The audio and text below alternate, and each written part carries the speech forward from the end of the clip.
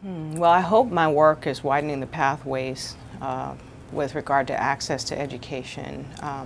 What I've tried to do in a lot of the work that I've done is to show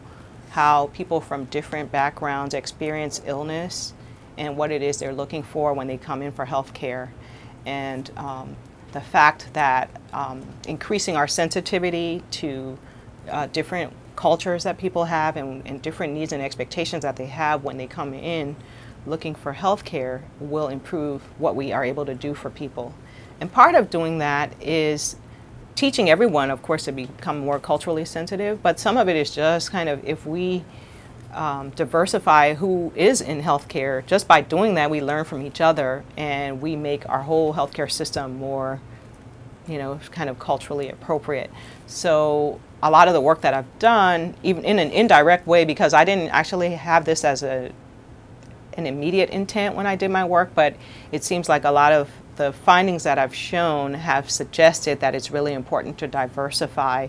people in the healthcare workforce. And so in doing that, it hopefully has opened up doors for more people.